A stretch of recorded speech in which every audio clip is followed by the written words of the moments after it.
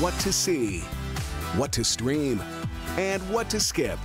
It's Movie Reviews with Ryan J. We are back with the nationally syndicated entertainment critic, and he's our people. It's Ryan J.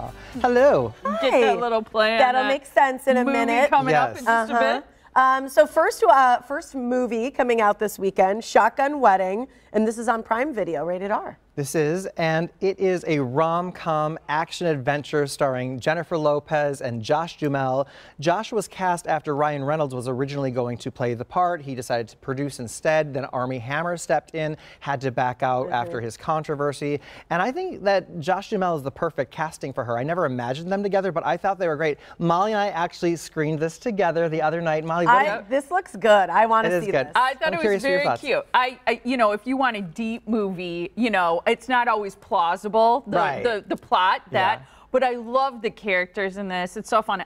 J-Lo goes through like torture on this it's in the Philippines on this journey, but she looks amazing. Yeah, it's almost like as she goes through torture or as she gets more roughed up and her dress falls more apart, she gets hotter in a way. Exactly. What's the whole premise? They're just getting married, or right? What? So they are on a destination wedding. It's their destination wedding in this island of the Philippines. It's very much like a modern day Romancing the Stone because pirates hijack their wedding.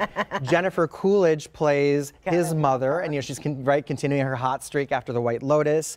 And just we're so conditioned to laughing when we see her. And then Lenny Kravitz plays her ex-fiance. And listen, if you want to throw a wrench in at any couple, have an ex show up and let it be like a bona fide hottest rock star in the world. Yes, exactly. It's like so much setup there. I know, and there's a fun twist in this. I won't give it away. Yes. But I think the movie's got a great little, you know, like twist on the plot. That's fun. Yeah, and they deal with a lot of issues. So as fun as it is, and as much as there's a great adventure, there's really great character arc as well. And I just love how they are able to stay hot and like be cool and like it's amazing. So I'd say stream it. Did you believe them as a couple, Molly? Yeah, I did. I bought it. Yeah, I think he's very attractive, and I think she's gorgeous. I like the way, just on like aesthetics, I think she looks better with Josh Duhamel than with Batfleck. Oh, really? Sorry, Ben. Interesting. Yeah. You might be right about that, now that I think about that. Okay. Yes. Okay, what about you people? Because you're our people. You people. Yeah. This is another rom-com, and this is very distinctive in tone and in story, and in the editing even is very interesting. It's co-written by, produced by, and co-starring Jonah Hill. I love Jonah. Yep, and his co-star is Lauren London, and she's fantastic. Okay. What's the theme? This is all on Netflix, too, so you can watch this one at home. Right, this one is, and his parents are played by Julia Louis-Dreyfus and David Duchovny. Her parents are played by Nia Long and Eddie Murphy, and it's about... I love Eddie Murphy, and so does Tiff.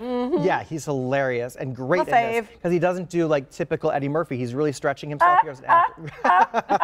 Is that your impression? Yeah, that's his laugh. Not as good as your Kristen Stewart impression. True. All right. But it's funny. It's basically the clashing of cultures between black and white families, Jewish and Muslim, and it just has so many smart, funny, relevant to today's atmosphere, like those foot in your mouth moments where you're like meaning well but saying the most offensive thing unimaginable.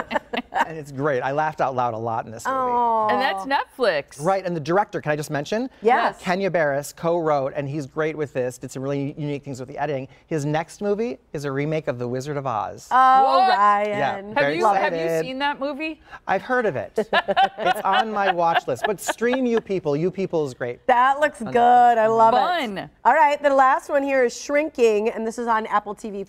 And this is a new TV series comedy that is developed by and starring Jason Segel as a therapist.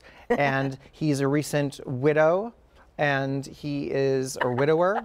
And right? The guy behind you, yeah, he looks great there. Right, and he basically is so hurting that he decides to rip the Band-Aid off with his clients, and instead of actually being an ethical therapist, starts telling them exactly what to do instead of bringing out of them what they think they should do and stuff. That's hilarious. It is hilarious, but in reality, watching the show, it was very sad. I was sad watching this. I felt really bad. I didn't laugh. Harrison Ford is in it, but barely, very underused.